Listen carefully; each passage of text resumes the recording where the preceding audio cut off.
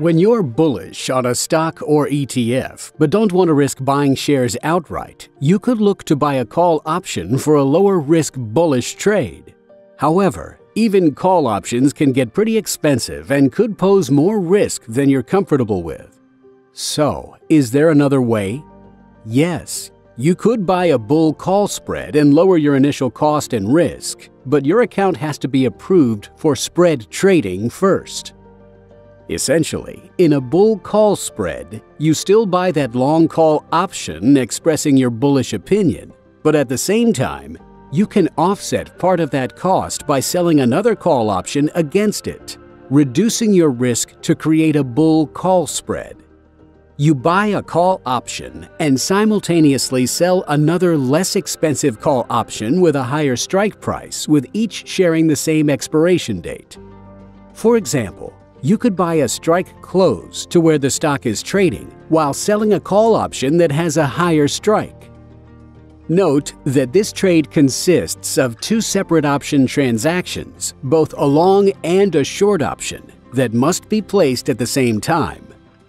Therefore, you should ensure that you place the trade as a spread order to ensure the execution of both options as one trade.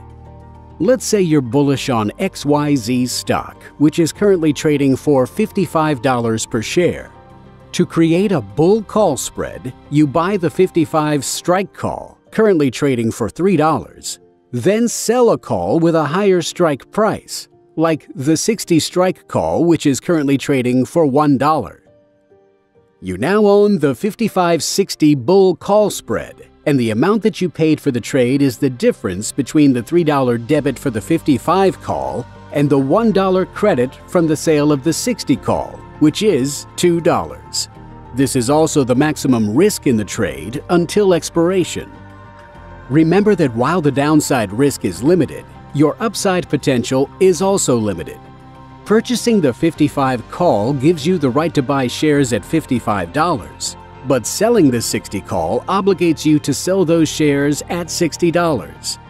If you are assigned in the case of this example, the maximum that your trade can ever be worth is $5. After paying $2, your maximum profit on this trade is limited to $3. While limited reward may not sound that exciting, you do happen to be the beneficiary of a lower break-even point. Buying the 55 calls for $3 means having a break-even point of $58 at expiration. But by paying $2 for the spread, your break-even is $1 lower at $57. This is calculated by taking the lower strike of the spread and adding the debit. Depending on where the stock trades before expiration, the value of the spread will be somewhere between $0 and $5. Suppose the stock finishes at $61. The 55 call is now worth $6, while the 60 strike call is worth $1. Your total profit is the difference between the gain on the spread and what you paid, or $3, regardless of how high the stock goes. The spread maxes out in value at $5.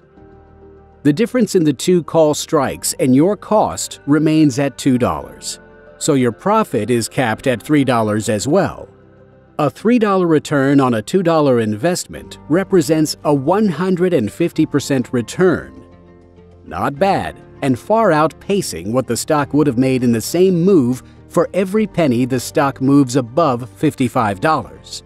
The 55 call has value, while the 60 call expires worthless. If the stock remains below $60 at expiration, for example, if XYZ finishes at $58.50, then the 55 call is worth $3.50. The 60 call is worthless, and the net value of the spread is $3.50. This scenario nets you a profit of $1.50 on an investment of $2. Remember, if you choose to exercise the $55 call and are not assigned on the $60 call, you will likely end up with a long stock position, which has a risk profile that is very different than the bull call spread. Be careful when managing your position at expiration. And if you are concerned about this assignment risk, you might want to consider executing a trade to close your position. If the stock is trading below $55 at expiration, and both options expire worthless and unexercised, the spread is also worthless and therefore you'd lose the entire $2. To learn more about the bull call spread and other strategies, visit the OIC website, optionseducation.org.